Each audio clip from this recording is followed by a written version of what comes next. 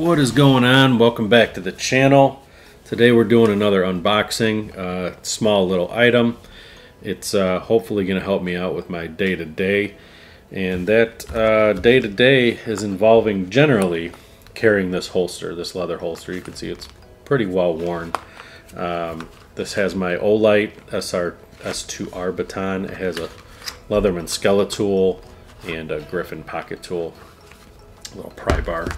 So I carry these in this holster on my my left hip, and then additionally the last thing, which is what this will hopefully help out with, is I carry my keys. So this guy right here, this little clip, it's nice. I have my keys right here, which I don't have many keys. It's really 2 house keys, my remote start, and my fob for my car. I really cut this down this last year. I used to have a lot more keys on here and realized I didn't need them all the time. So this is nice. I can just put that there. It's not in my pocket because I do have other stuff in my pockets. This kind of keeps it out of the way and quickly access it if I need to. The part about that quick access is what this is hopefully going to help out with. So if you look, this clasp is on the inside, so pulling this off sometimes can be a pain. If it was reversed, I think it would be easier. You'd be pulling out away instead of forward. I don't know, maybe, not really sure. It goes on pretty easy, but pulling it off sometimes is hard. And if I have stuff in my hands, which I generally do, like just carrying stuff into the house or whatever, it can be a pain to try to pull that off of there. So hopefully this product, which is the MagNut by KeyBar. KeyBar is a pretty reputable company, so that's why I went with them. Will help out. And what this is you can see it's 2 little halves. They're magnetic. There's little holes on each side for the little key rings, and you put one on something and you put one on your keys, and then you can just pull and they separate. Now I don't know what the force is to separate these. It could be a couple ounces, it could be a couple pound pull. I'm not really sure. I guess we'll find out, but hopefully this helps. So what this is the copper one. They have an aluminum and a copper. I kind of wish they had black as well. I really do like copper, but everything on here is brown or black, so it would match better. But I like the copper better than the aluminum. It says this MagNut is magnetic quick class, specifically designed for the KeyBar, but works on tools or other pesky items which you need quick mounting solutions. So it has 2 magnets pressed with 1/4 by 1/4 rare earth magnets. They're cylinders. That's about all it says. Actually, there might say more. There might say more, but there's a label over this. That's all I can read. So what we're gonna do is open this up, attach it, and then see how it does.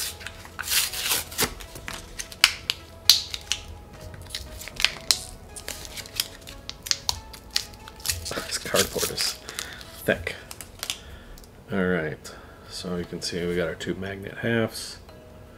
There's our magnets.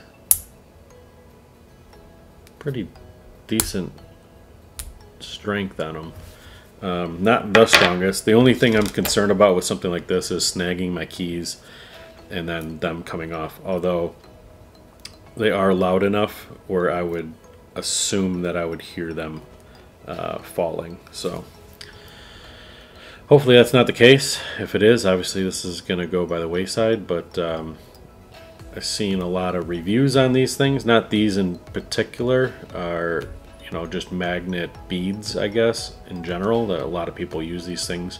They have multiple sets of keys and they just have one on their keys, each set of keys, and they have one on something, you know, that a key ring, or like I'm doing a holster.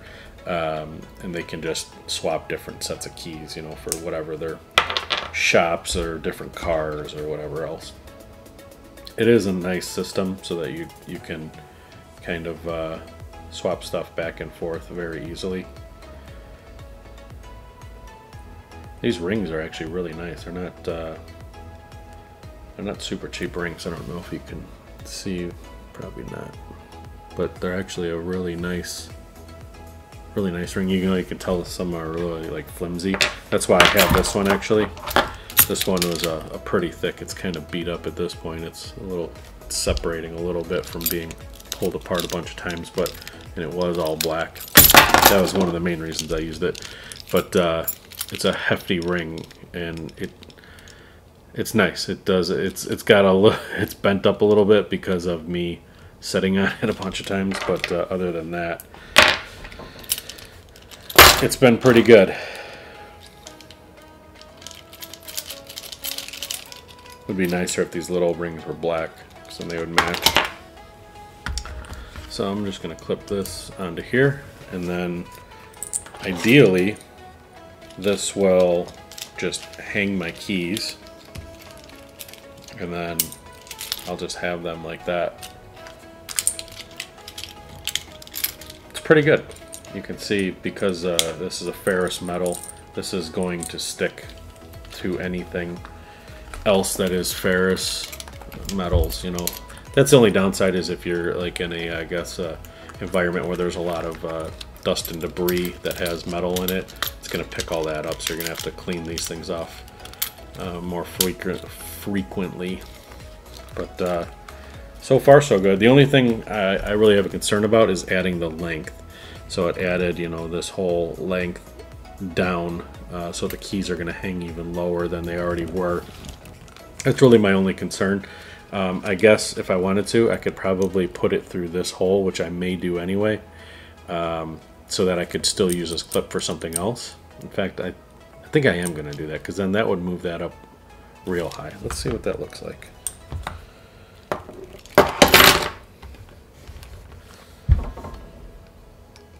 If I can get this on here, because it is a pretty wide bracket or clip or whatever you want to call this thing.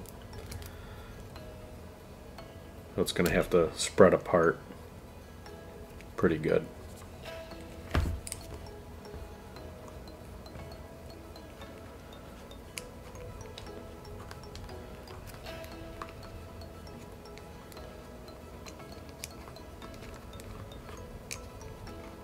It's almost on. There we go. And it's on. So now, and that actually puts the keys, puts the keys to the outside, like I was just talking about as well.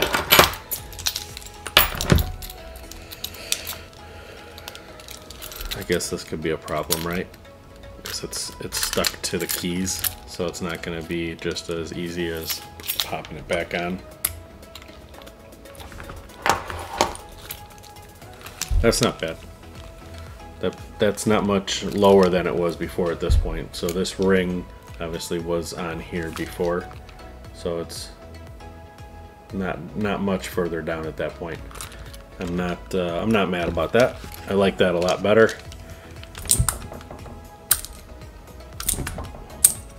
I think this is going to work pretty good. This is a pretty tough magnet, so I don't see myself breaking that connection just doing anything. I mean, obviously if this gets snagged on something, that's going to happen, but I haven't had that yet. This usually sits under my shirt anyway. My shirts usually come down around here, so that shouldn't really be a big issue.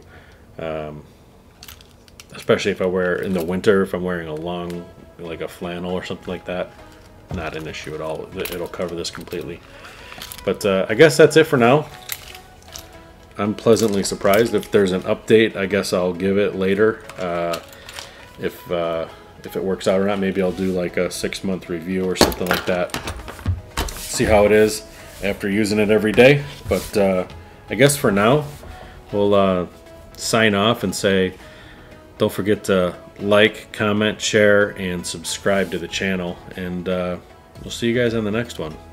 Thanks.